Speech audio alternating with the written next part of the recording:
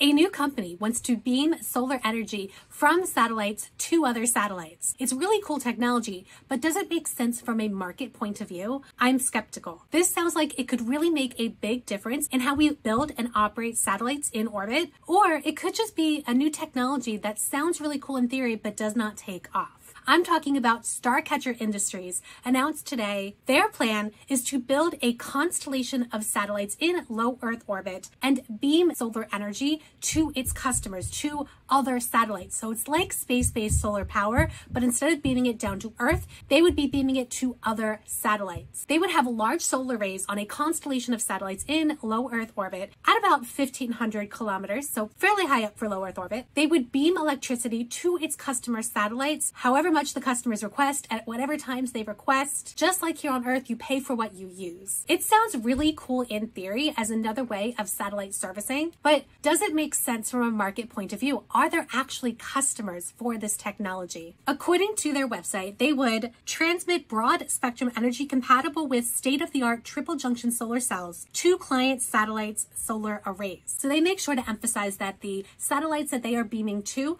do not need to have any special receivers. They don't need to contain any special technology. They don't need to be retrofitted. Any satellite in orbit with solar cells can collect the energy that's being beamed to it. They also say that each power node is designed to service multiple client satellites simultaneously, and the Starcatcher network is sized to service thousands of spacecraft. And it could be the next big thing. In an interview that the CEO, Andrew Rush, gave, I will link it in the description below, he said that this was to ease power constraints. We often talk about SWAP when we talk about satellites, size, weight, and power, and I never know why it's weight, it should be mass. He said that we've come a long way in addressing the size constraint and the weight constraint of satellites, but not the power constraint. And that is where he sees that Starcatcher can come in with easing the power constraints of satellites, whether it's for daily operations or whether it's augmenting at times when there's a really power intensive part of a satellite's life, or perhaps even extending a satellite's life. He also talked about how satellites could ease their cost, their initial costs, because they don't need to build such elaborate power structures, such large power structures, and such redundancy in their satellites. Starcatcher doesn't have anything in space yet. They plan to conduct ground-based demos by the end of this year and have in-space demos done by December of 2025, which means it's almost guaranteed it's going to be 2026. They also talked about how this is initially starting out in low Earth orbit, but could be used for other applications. He talked about lunar orbit, especially with that long day-night cycle. And in talking with initial customers, he said that there were other use cases coming up, such as beaming power to recover from an off-nominal situation that a satellite might be in. They've raised $12.25 million in funding, which is, small for this kind of thing, but it's a good start. And they're hoping to use that funding to hire. So if you're interested, check out their website. I will have it in the description below. They are in Jacksonville, Florida, which is not surprising because Andrew Rush and his co-founder, Michael Snyder, are both from Made in Space, which was bought by Redwire, and Redwire is based in Jacksonville, Florida. I don't know if this is really needed. I don't know how often it's really needed. I can definitely see that there are needs in certain situations, but I don't know if it's enough of a market to sustain this kind of company. I recently did work for a client where they asked me to break down the space to Earth market and the space to space market. And as awesome as the space to space market is, it is tiny in comparison to the space to Earth market. Tiny in terms of scope and tiny in terms of money. When we talk about this kind of technology, we are often talking about space-based solar power, collecting solar energy using satellites and beaming it down to Earth. And the reason why that technology is overwhelmingly what is discussed when we're talking about this kind of wireless beaming is because that is where the majority of the market is. It would be in augmenting Earth systems, in beaming power to remote locations, emergency recovery, and all sorts of situations like that. But despite the fact that there is a large need for additional power on Earth, we have not seen space-based solar power take off yet. The concept has been around for decades. We have yet to see it actually be implemented into a commercial product. If solar power beaming to Earth is taking as long as it is and has such an uncertain business case, then this is an even harder business case to prove. In some ways, it's simpler because you're not beaming it straight down to Earth. You don't have as much energy loss. The customers are more obvious and they're right there. But on the other hand, the market is tiny. How many satellites will actually use this technology? And they talk about on their website the projections of the number of satellites that will grow in Earth orbit. And it is tremendous, that is for sure. Starlink, Project Kuiper, OneWeb. I mean, the list goes on of potential huge constellations of satellites, but not a single one of these constellations of satellites is planning to use solar beaming as a primary means of collecting energy. It would be absolutely foolish, I think, for a company to say,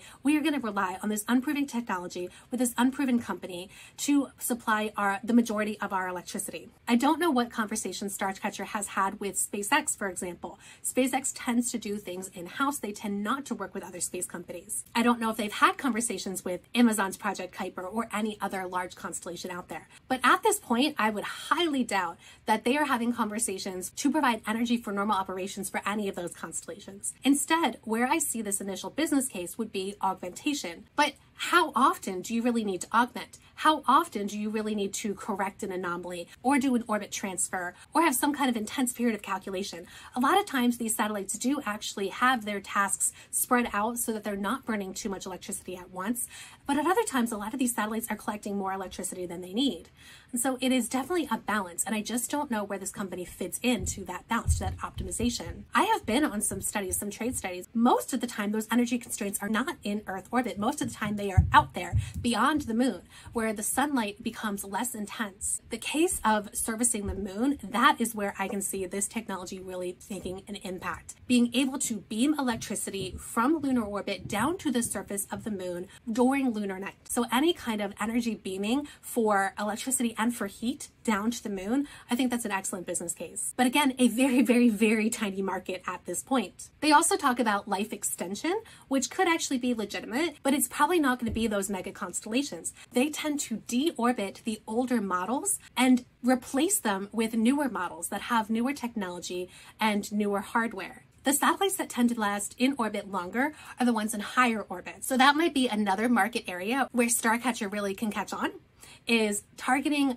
expensive large satellite that are supposed to last for a lot longer than the typical LEO satellite. I have not seen anyone talk about competition in any of the articles or interviews that have been put out so far, and there's very little information so far.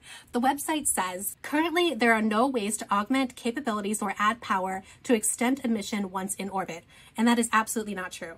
There are several ways. They just might be more expensive ways. For example, the International Space Station just a few years ago added rollout solar arrays to augment and increase the power, I think by like 30% on the ISS. Now that was at an immense cost because it required an EVA. On the commercial side of things, on the robotic side of things, we have satellite servicing where they actually attach hardware to your satellite. Northrop Grumman's Space Logistics is a leader in this area. They've got their mission extension vehicle, their mission extension platform. There's space tugs. For example, Impulse Space's orbital transfer vehicle has its own solar panel and can provide augmented power. And as I mentioned earlier, there's been a lot of work for decades on space-based solar power. And so there is technology being developed to collect solar energy and beam it down to Earth, which would be the same technology that could beam power to satellites as well. I do want to give props to Starcatcher team for going after this in a commercial direction and not relying on government funding or a government program. I know that DARPA and the U.S. Air Force Research Laboratory, both of those entities have been awarding contracts to work on this kind of wireless beaming. For example, the DARPA Lunar 10 project awarded a contract to Blue Origin, and Blue Origin worked with a company called PowerLight. I believe they were looking at wireless transmissions on the lunar surface, but the same kind of wireless transmissions can be used in lunar orbit as well. So as you can see, there's quite a number of alternatives. They just might be more expensive alternatives. Starcatcher may be the least expensive way to augment your satellite's power needs, but the technology is yet to be proven. So I'm personally in a wait and see mode to see whether the technology works as intended and whether or not it can catch on in a large scale, whether it's scalable. Maven Space was a very innovative company. It's not a huge commercial success at this point, but it proved a technology and it proved a business case on a small scale. And that just might be what Starcatcher does. It can prove the technology and prove the business case on a smaller scale, or maybe I'm completely wrong and it'll be the main power source for constellations in Earth orbit in, I don't know, 10, 20 years. Let me know what you think about this technology and whether you think that it will catch on. And go ahead and watch this video next about the DARPA Lunar 10 project project because I just love talking about new space technology and how we might use it to expand outward into the solar system.